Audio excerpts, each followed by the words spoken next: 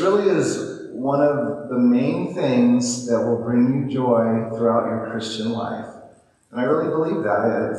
The people I know who make it a regular habit of doing evangelism and just being involved in it in one way or another. And today we're going out on the street, and right away I just want to say that this isn't like designed to make you a street preacher or one of those crazy people on the street. So in the training, that's the method we use to train, but evangelism can be done and should be done in all kinds of different settings. So one of the things that a lot of people get intimidated by is just the idea of being a street preacher. And evangelism, yeah, it definitely includes that, but that's not everything about, that's not, when you think about the word evangelism, you don't have to automatically go there.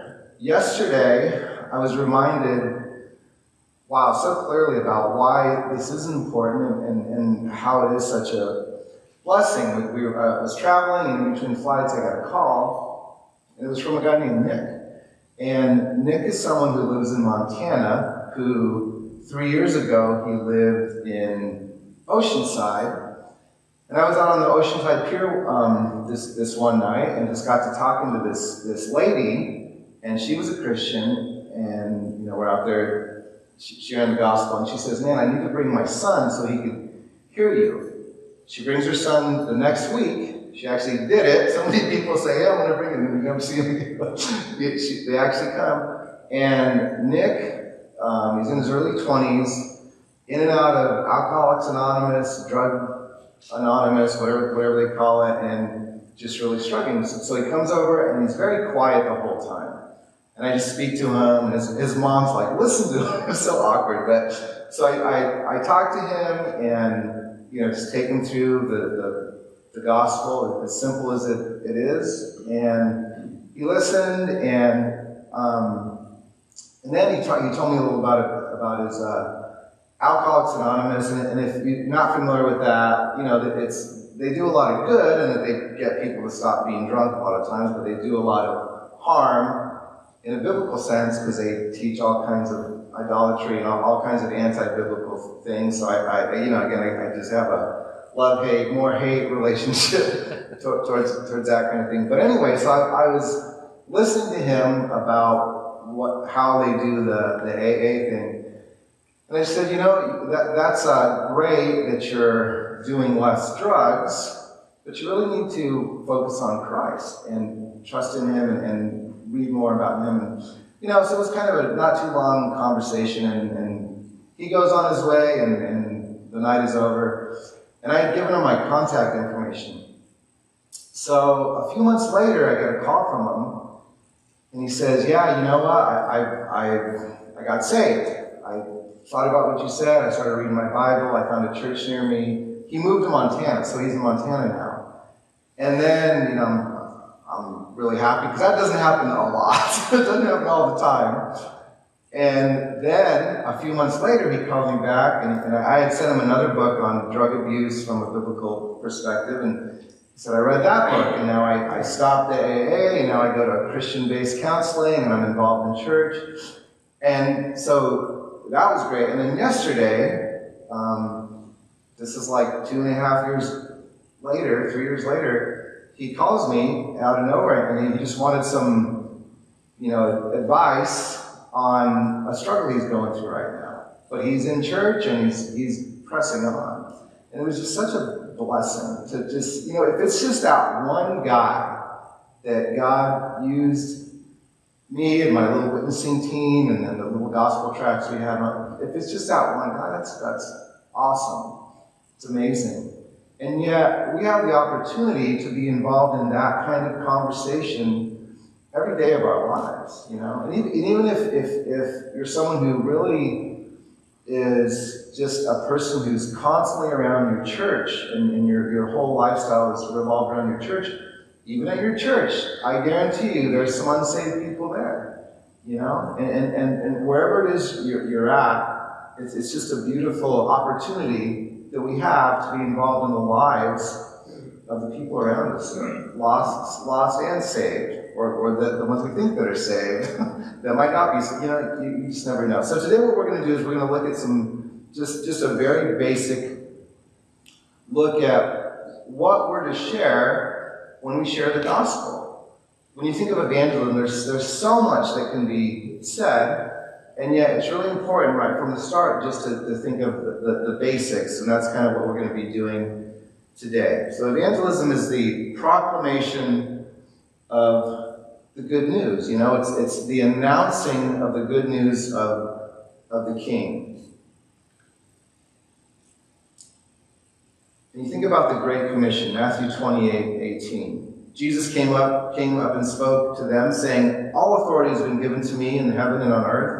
Go therefore and make disciples of all the nations, baptizing them in the name of the Father and the Son and the Holy Spirit, teaching them to observe all that I commanded you, and lo, I am with you always, even to the end of the age."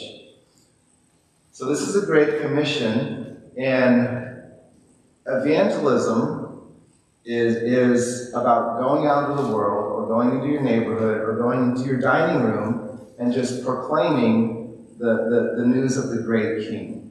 Now, a lot has, if you go to seminary maybe, or you're in a very deep Bible study, a lot of times this verse, the focus of this verse is making disciples. And a lot of pastors they'll point that out, and sure, that's true. And so a lot of people will say, well, I don't really evangelize, I don't really talk to lost people, I just make disciples, meaning the people at my church and my small groups, I disciple them, I train them, I do stuff with them. And that's great. We should be involved in that. This here today is part of that. But making a disciple begins with preaching the gospel. The people in your church, they didn't just become Christians by magic. Suddenly, someone talked to them. Someone spoke to them. That is part of making disciples, is the evangelism. It's the precursor to the discipleship part. So we should be involved in that in many different ways. So in the picture here, you see up at the top, we got the $1 million bill. And then down at the bottom, okay, there you go. Good. Let's do a round of applause. So, up at the top, we have a lady holding a $1 million bill. How many of you have never given out a $1 million bill gospel tract before? Okay. So we have a lot of professional tract giver-outers among us today. And the way you give out a tract is you just get it in your hand, and you just go like this. Here, that's it. With the $1 million bill tract, you could say, this is $1 million, it has a $1 million question on the back. And with every one of the tracts, there's a little key phrase or a little line you can say like that. But down at the bottom, that is an ice cream truck. That is my church's ice cream truck, and we go around and give out free ice creams, and every ice cream comes with a free invitation to church. And so that's one of the ways, one of the creative ways that we're doing evangelism. But so often in churches, you'll find different ministries. We have the mountain bike ministry and the men's wrestling ministry. I don't know what you guys do. The corn ministry maybe in these parts. But all these churches have different ministries, and those are great. And a lot of time these ministries are kind of advertised as, we're going to do this fun event and get people to come to our church, and then we can share the gospel with them. And that's great if that's actually happening. A lot of times what happens is it then becomes, we're all going to go mountain biking, and all the Christians are mountain biking and it's fun, and even the non-believers come, they're mountain biking and it's fun, but no one actually ever shares the gospel. So whether you use an ice cream truck or a mountain bike or whatever, just make sure that the gospel is actually going out, that's actually happening. Now, evangelism has always been a normal practice of the early church, and this is important just to understand that a lot of times churches, it's the culture of the church, they can get off track in different places, and a lot of times they're good places, but if evangelism isn't happening on a regular basis, then it's just kind of good to look back and see what that would have looked like. In Acts 1:8, right from the beginning, you will receive power when the Holy Spirit has come upon you, And you shall be my witnesses, both in Jerusalem and in all Judea and Samaria, and even to the remotest parts of the earth. You shall receive power. Why? To be my witnesses. That's the reason. That was the reason the power was given. And then in Acts 5:42, just talking about what was going on in the early church. And every day, and in the temple from house to house, they kept right on teaching and preaching Jesus as the Christ. That was the normal thing that was going on. Acts 8:4. Therefore, those who had been scattered went about preaching the word. Now this is interesting. So in Acts, in what's going on there in Acts is the church is being persecuted, so they're leaving. They're literally leaving their towns and they're finding other places to live, and they're scattered. And today, you hear a lot of talk about the beginnings or the rumblings of persecution, and with all the crazy social stuff that just seems to be getting worse all the time, it's kind of sets in, this is more a reality. Yeah, this could actually happen. Like, this is getting more possible. We don't need to look at Pakistan. We don't need to look at China to see examples of persecution. We get more of a sense of, yeah, this could actually happen here. And the natural instinct sometimes is just to stop talking about it and be like, I'm just gonna do my Christian life over here, and no one's gonna bother me. And as long as I don't talk about that transgenderism is wrong, or homosexuality is a sin, or as long as I don't talk about this stuff, I'll be safe. But that's not what the early church did. It said they were scattered, so they were literally running for their lives, but as they went right about preaching the gospel. Like, they didn't leave that part behind. That went with them. That's why the church grew. And that's why it's so important for us to just have a mindset of doing the same. And just as you go through Acts, you just continue to see example after example of what the church was up to all the time. That was just part of what they did. And it's so easy to get caught up, whatever your church culture might be like, in something other than that, where evangelism just becomes this thing that just a few weirdos do on the street corner, and it really doesn't involve us, because we don't do that kind of stuff. And yet, when we look at the entire New Testament, that's what we see. That's what Christians do, is they evangelize. And it's because we're ambassadors for Christ.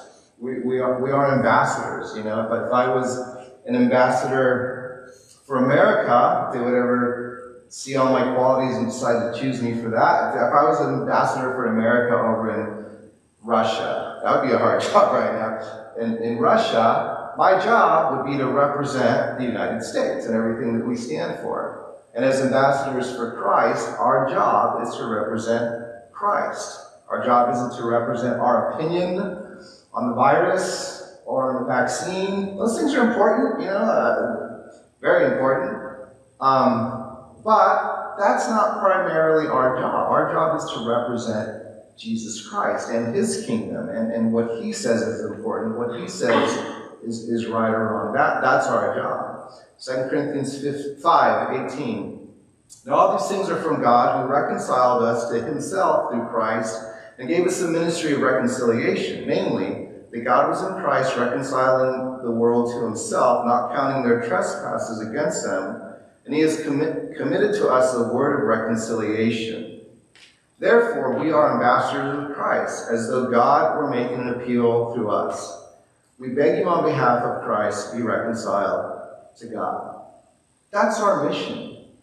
When you think about the beginning of that section, just the gospel, just the fact that God did this for us, and now he's given us the opportunity to go and have others do that as well, that we're an ambassador for him. That's amazing. Absolutely amazing. In this conference, we're going to hear so much about how marvelous and amazing, mind-blowing the creation is. We're going to hear a lot about that kind of thing, and yet we need to realize that same God who has created all this, put everything into place, he wants to use you. He wants you you, as in you, to be his ambassador and do something for him. That's crazy. Absolutely amazing, you know? Totally amazing. But yet, that's what evangelism is. Now, kind of an ongoing, I don't know if we call it a debate, would be the question, is evangelism a gift?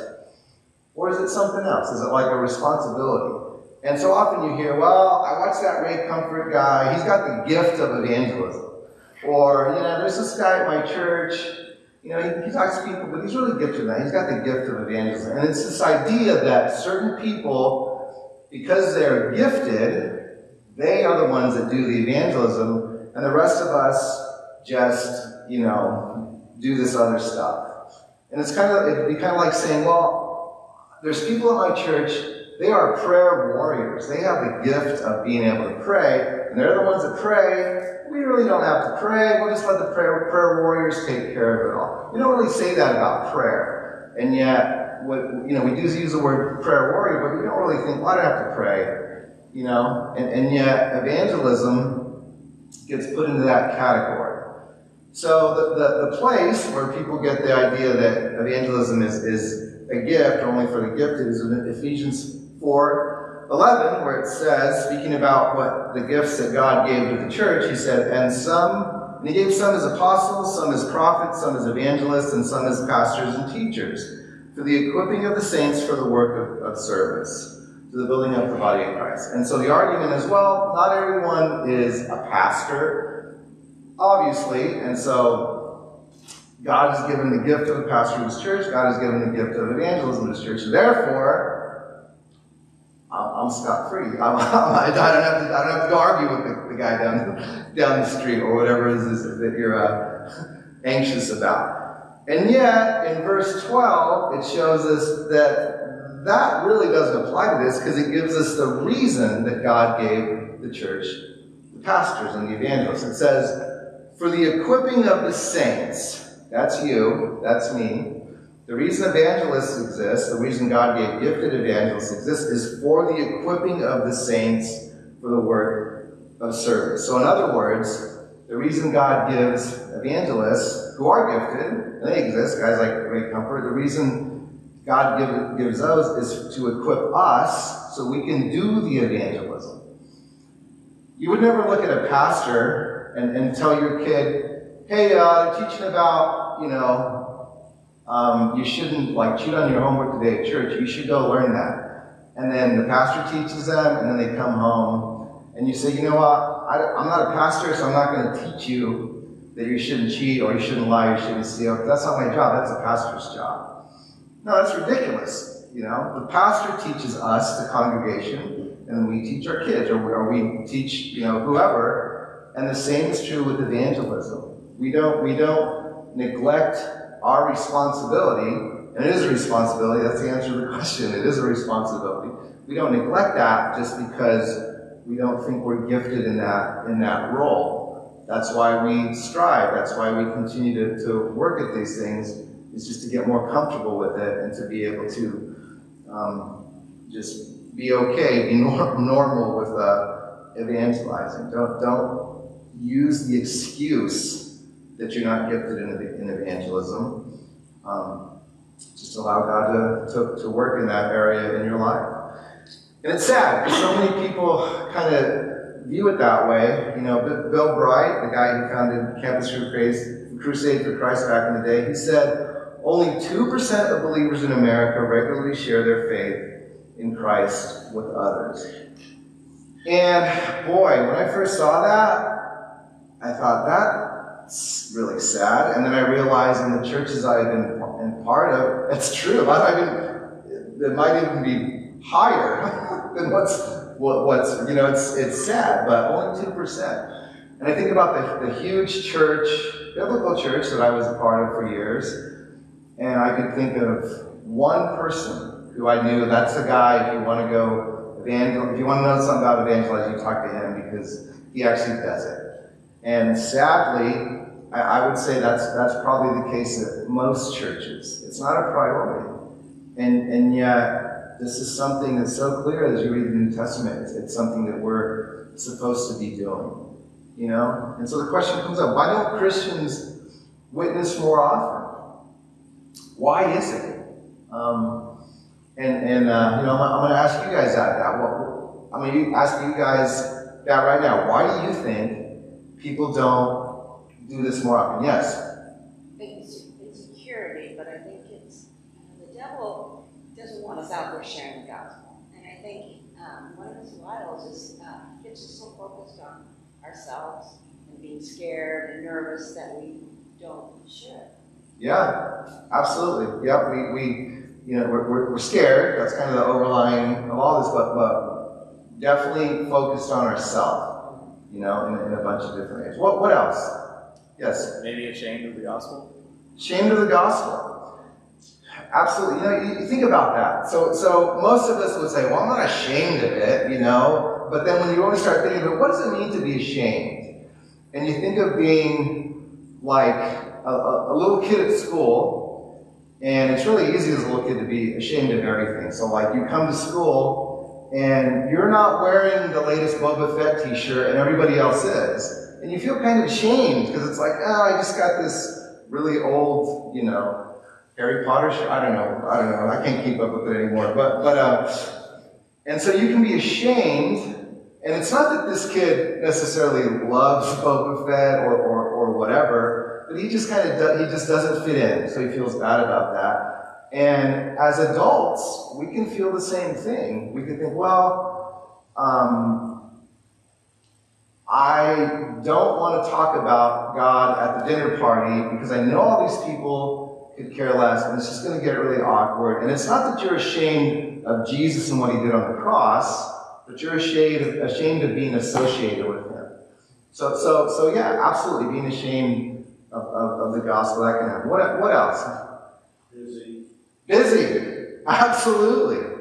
That's a very honest, that really comes down to it. And man, I don't know what it's like out here, but in where I live, I got a job, I got a commute, I got 4 sons, I have a wife, I have ministry at church, I have my Boba Fett. No, I'm just kidding. I have so much stuff, and then you know, yeah, it's very easy to not make it a priority, really, and that's really what it comes down to, right? Like, I'm sure there's a bunch of things we could all be doing other than this today, but we made it a priority. And then, anyone else? One last thought. Yes. I think a lot of people are concerned that they may not be able to answer some of these questions. They don't have all the answers. Yeah. Absolutely. And that is really good, Tony, because that leads me right into my next slide here. Yeah, so we don't know. We don't know what to say. We're not sure exactly what we're going to say, and we have this image that we're going to run into one person, they're going to have this list of 100 questions from their science class and from their philosophy class, and we're just going to be stumped, and we're going to look dumb. And we're kind of afraid of that. And in kind of, you know, in the same vein, we're not sure exactly what it is we want to say. We're not exactly sure, what are we going to tell this person? You think of the word gospel.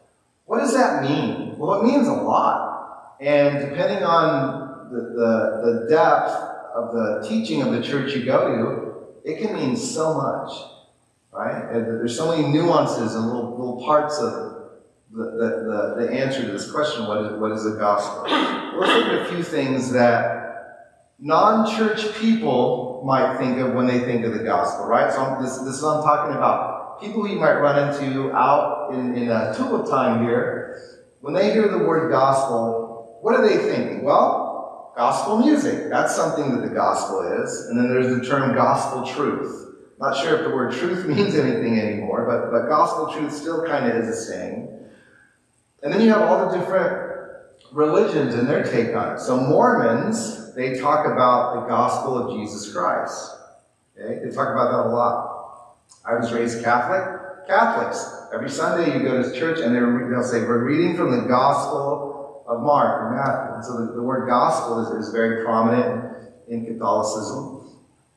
A lot of times when I ask people, what do you think the gospel is? And a lot of times this is church people, They'll say, well, it's just loving your neighbor, or it's just being nice, or helping people, feeding the hungry. And so, the question is, what should I share when I share the gospel? What does that even mean? And then we look at all our gospel tracts and try to figure out which one's best, and like what is the main message that we need to communicate. And I think the way to answer that question is just to answer another question, is why did Jesus come? What was the purpose of his coming? And again, depending on what a person's background is, or the church they were raised in and walked away from, possibly, they have a different idea of what Jesus even came. Did he come to make us happy? Well, if you're watching Joel Osteen every week, that might be the answer. He came to make us happy. Did he come to make us rich? A lot of churches out there teach that illness, sickness is connected with sin, and so if you're free from sin, you're not going to be sick. Did Jesus come to make you illness-free? Did he come to make all your dreams come true and just give you a happy life? Or E, to save his people from their sin? Well, I'll give you a hint. E is the answer. Jesus came to save his people from their sin. It says that in Matthew 1:21. Even before he arrived, the angel came to Joseph and said, Mary is going to have a baby, and he's going to save his people from their sin. Like, that was the reason he's coming. That was the explanation. This is why this is happening. And so often, not only just in general society, but in churches as well, the whole purpose of life is to be happy. That's the issue. So when you look at all the social stuff going on, a while ago it was whether or not gay marriage is okay. Now it's whether or not a woman can be a man or a man can be a woman. And then now you got the big Roe versus Wade rehash again, and that war's starting now. And with all these things, they all point to the worldly idea that the whole purpose of life is to be happy. And if someone isn't happy being a man, then if they can be a woman and be happy, then let them. And if someone is thinking this unborn child getting in their way is going to make them unhappy, well, they got to be happy. So you got to let them. And that seeps into the church as well. So you have a whole nation of people who are just trying to be happy or thinking that that is the end goal. It's happiness. And yet, Jesus came not to make us happy. He came to save his people from their sin.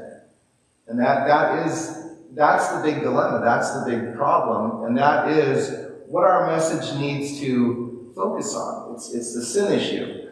And that's a problem for us because there are 4 words we don't like to say. 4 words as Christians that they just don't like coming across our lips because we know what's going to happen, or we think we know what's going to happen when they get to the ears of that unbeliever. These words right here, I really think these are the words that cause us to be introverted and not share the gospel, or to just play it safe and just think, I really need to find something else to do because I really don't want to get into this. And yet, if you don't cover these 4 words in some way, the person's not going to understand what it is they need to be saved from. They don't need to be saved from depression. That might be happening. That might be part of it. That's not the main reason they need to be saved. They need to be saved from sin. So this is a pendulum, and it swings both ways. And in church history, there's a saying, the pendulum swings both ways. And so what that's referring to is so a long time ago, within the history of this country, history of the church, there was a time when people would go to church, and the main message they would always hear is, you're going to hell, God is a God of wrath, and, you had the whole turn or burn, and the fire and brimstone preacher. That was like the norm. That's what society saw the church as all these people who were just telling people they were going to hell. Which is true, but it's not the whole story. And so the church just kind of got this reputation that that's where all the mean people are, and that's where all the very serious people are. And the church wasn't focusing on love, it wasn't focusing on forgiveness. Those were all a part of it, but the main reputation that the churches kind of had was just the wrath of God.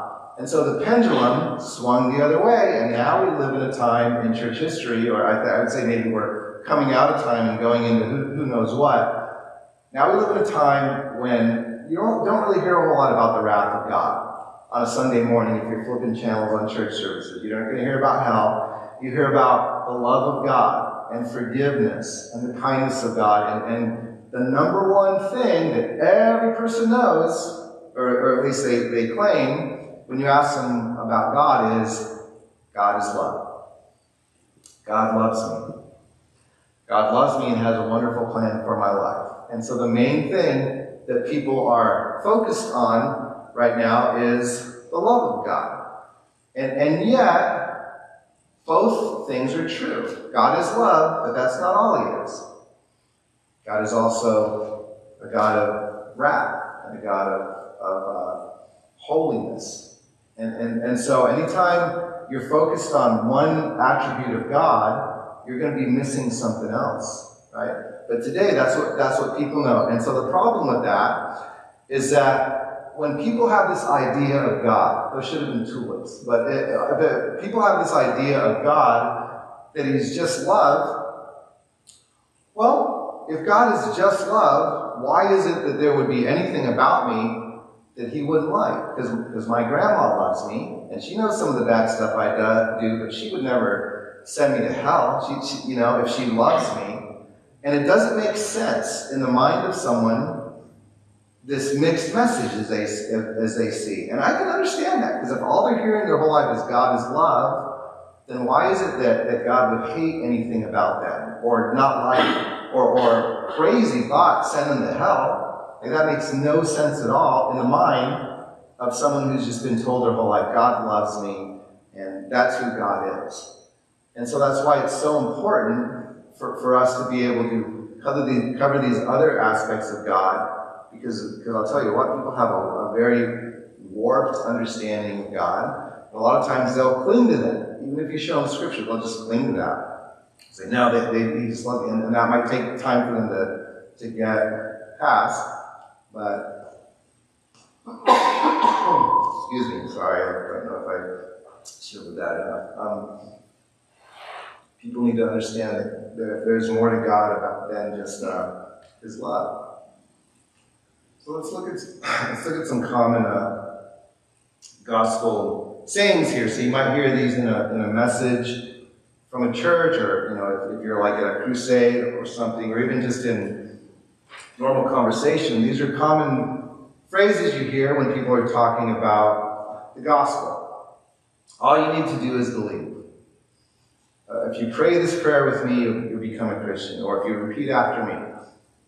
Now, each one of these, in the context of the right message, right communication, they're fine. It'll be fine. Because it is true, in a sense, all you need to do is believe about certain things. If you pray a prayer, that's good. and if you repeat after me, if the person understands what it is you're talking about, then there's not necessarily wrong with that. But so often, these phrases are not communicated in a way to where people get the full context of what's going on. And so, like, a great example of that would be a typical sinner's prayer, whether it be in some gospel tracts or at the end of a gospel message at a church. And so here's the typical sinner's prayer. Okay, so the preacher he'd preach a sermon and he'd say, okay, if you want to get saved, if you want to become a Christian, repeat after me. If you want to go to heaven when you die, pray this prayer and mean it with all your heart. Jesus, I need you in my life. I have a hole in my heart and I need you to fill it. Please come into my heart and give me the peace and joy I am missing. I pray this in Jesus' name. Amen. I believe I am now a child of God. Thank you, Lord. And so this is actually a typical prayer, and I've been in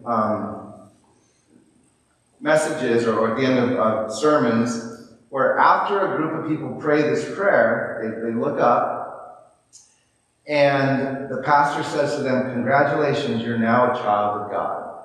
And then they might start talking about how we're assured of salvation, and you can never lose your salvation, and on and on. So in this person's mind, that guy just said, I'm a child of God, and I can't lose my salvation.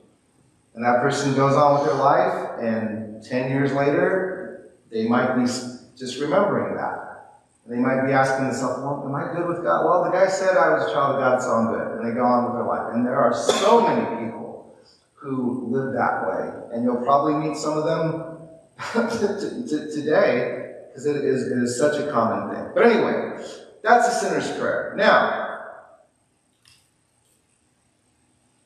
question comes up, is there anywhere in the Bible where it has a very short, quick summary of the gospel? If you were going to say the gospel and exactly what it is in 2 verses, could you do that? And the answer is yes. It's found in 1 Corinthians 15, 3 and 4. But before we look at 3 and 4, let's look at 1 Corinthians 15, 1 and 2. This is Paul speaking. He says, Now I made known to you, brethren, the gospel which I preached to you, which also you received, in which also you stand, by which you are also saved, if you hold fast the word which I preached to you, unless you believed in vain. So in verses 1 or 2, catch that, he's saying, I'm about to tell you the gospel. This is the one I taught you. This is the one you're saved by. This is the one you believed in. So he's saying, what I'm about to say, this is the gospel. And then he says it in verse 3. For I delivered to you as of first importance that what I also received, that Christ died for our sins, according to the Scriptures, and that he was buried, and that he was raised on the 3rd day, according to the Scriptures. Jesus Christ died on the cross, and he rose from the dead. That is the gospel. That's it. It's the gospel. Now, back to the sinner's prayer. What is wrong with this prayer? What is wrong with this gospel prayer? Anyone? No mention of sin. No mention of sin? It promises that you'll have joy and peace. Promises you have joy and peace? Yes. But thinking back to what we just looked at, definition of the gospel, there's no gospel in this gospel presentation. Like there's no gospel. It's not in there. It's just not there. You know? In 1 Corinthians 15, 17, if Christ has not been raised, your faith is worthless. You are still in your sins. 1 Corinthians 15, 14, if Christ has not been raised, then our preaching is in vain. In other words, if the death and resurrection of Christ didn't happen, or if it's not part of this whole equation, the whole thing is just worthless. The death and resurrection of Jesus Christ is the gospel. Now, you know, you're saying, well, we know that. But I'll tell you what, so often we will do gospel presentations and we won't even mention the death and resurrection of Jesus Christ. And it's easy to do. Maybe you'll be giving your testimony. And you'll get into all the sorrows and how horrible your life was, and then how God changed you, and how great it is now. And you never mention the death and resurrection of Jesus Christ. And it's funny because I teach kind of the preparation to get baptized class at our church. In a lot of ways, it's kind of like a new believers class. And so if someone comes to our church and they want to get baptized, we say, okay, we have this 30-minute class, and we're just going to go over what it means to be a Christian. And as part of it, I have them write out their testimony, because you can learn a lot from a person's testimony. One thing is whether they're saved or not, sometimes. But so they give me their testimony, and I say, okay, this is the testimony, and make sure you include the gospel in it. This is what you're going to be saying when you get baptized in front of everybody. And I would say 95% of the time, they do not mention the gospel. It's all a story about themselves, which makes sense, because like they're talking about what happened to them and what God did to them. So it's not that like they're doing anything wrong, but a lot of times we just don't think about that. We get into this debate about morality and why homosexuality is sin and all these things, and we win the debate and we walk away and we never even presented to the unbeliever what it is they need to do in order to get saved. And so it's just a very important thing to remember that this is a gospel outreach. We need to be presenting the gospel. So, in a community like this, where there are a lot of church people, or people who went to church and don't go there anymore, or, there are a lot of people that you'll run into, and you'll be presenting the gospel to them, or you might even ask them, what is the gospel? And they'll say, well, Jesus Christ died on the cross, right? Rose on the dead. So many people, I would even think most people, have the understanding of that knowledge. They have the information. But then the question is, what is it you're trusting in? What are you trusting in? So I was raised Catholic, and as a Catholic, my view of Jesus was that he was God, he is God, and that he died on the cross and rose from the dead. But if you were to ask me, are you going to heaven? I'd say, yeah. And if you were asking me why, I would start listing all the good things that I've done and that I'm doing, and the reason God is going to accept me, and it was all based on me.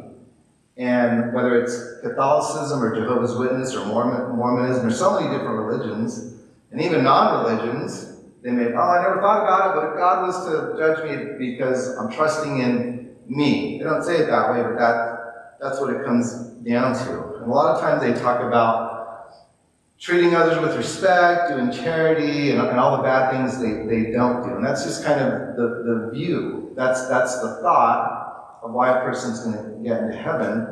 And because of that, it's so important that when you're talking to religious people, that you understand, you have these verses ready that talk about works righteousness not being the thing to get you into heaven. So Ephesians 2:8-9, for by grace you have been saved through faith, and that not of yourselves, it is a gift of God, not as a result of works, that no one may boast. And that's such a clear verse, Romans 4:5.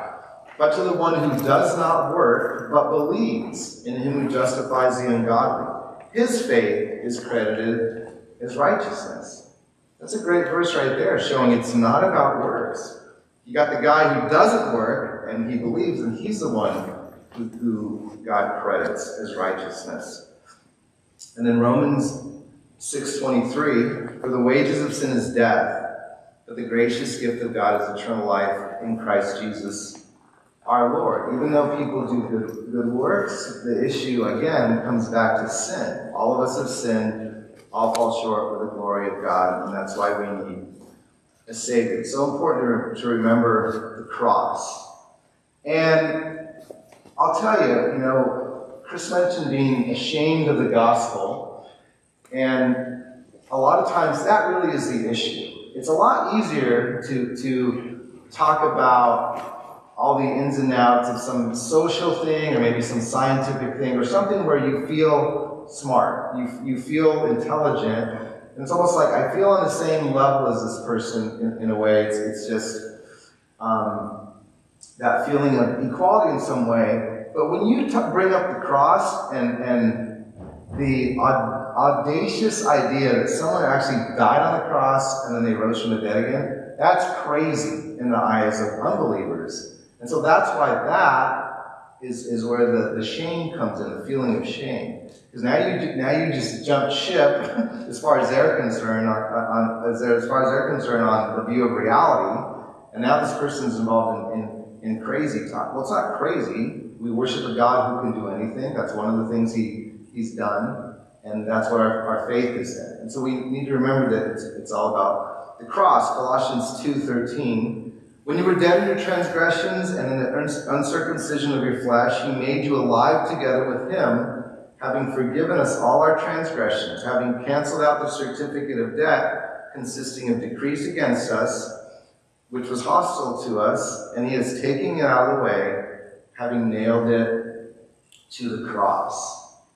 And for all the things we're going to learn here this weekend, I would just say, keep your eyes on the cross, because that is what the person in front of you needs the most when you're talking to an unbeliever. I just want to close with this quote by John Piper. He said, "The gospel is the news that Jesus Christ, the righteous one, died for our sins and rose again, eventually, eternally triumphant over all His enemies, so that there is now no condemnation for those who believe, but only everlasting joy."